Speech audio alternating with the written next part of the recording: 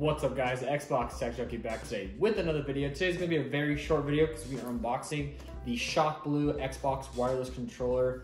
I was hoping to get this last week with the console, but the shipment took longer than expected. So let's just jump right in the video and get unboxing. Okay, so first off, this is obviously the brand new packaging for Xbox controllers. It is very similar to the very last packaging. Just now it kind of shows you the exact name of the controller, gives a nice little better picture and perspective of it. On the side, you have your information stuff, which consoles and platforms it works for. On the back, it gives you some of the rundowns of the features, like share button, hybrid D-pad, not hybrid, but new D-pad. Oh, I guess it does say hybrid. Weird. Texture triggers, texture grips, and all that kind of stuff. And then the back just kind of shows like a nice little cool, unique picture of the controller. So let's take a look at the actual controller with their handy dandy knife. Actually, we don't. They have tabs on these like on the Xbox Series S. Good on you, Microsoft. I like that. The tabs make the opening process much easier. So, same as always with any controller, you open it up and ta-da! It does look like there's some weird stuff all over my controller, but that's just from the box and it looks like. So, you take it out. Only thing left in here is going to be the AA batteries and some of the manual stuff, so nothing too crazy. Should you want to see a look inside the box, there you go, have some batteries. Actually, I do wonder, it still does come with at least 14 days of Xbox Game Pass Ultimate. So, I'm gonna hold this up to the camera. If it doesn't fit, don't worry, I'm gonna put it down so you can read it. But whoever gets that 14-day trial first gets it.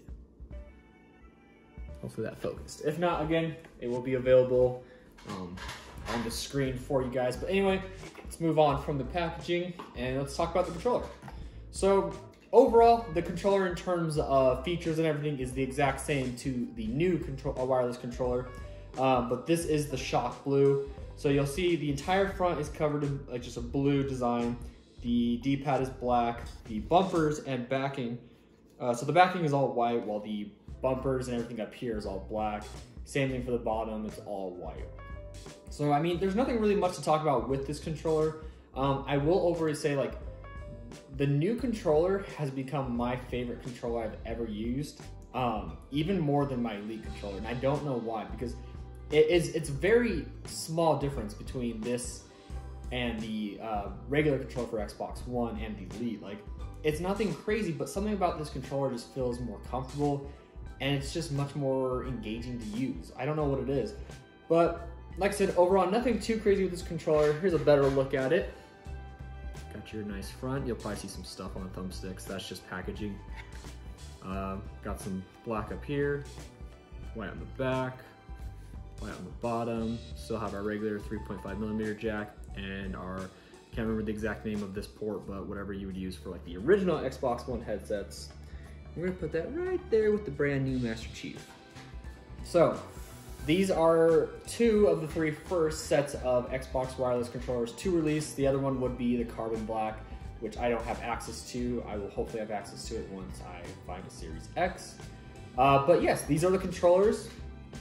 Like I said, if you're using an Xbox One and you need a new controller, one, this will work perfectly on your Xbox, no problems.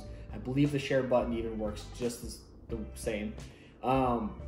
But overall, this controller is really good. I recommend going out and grabbing one if you're having problems with your current controller, you need an extra controller, or if you're just like me and like to collect.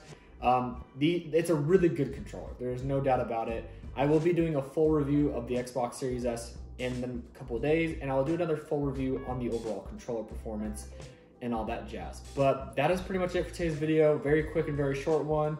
Hopefully the next unboxing I do will be the Series X. But thank you guys so much for watching. Have a good day.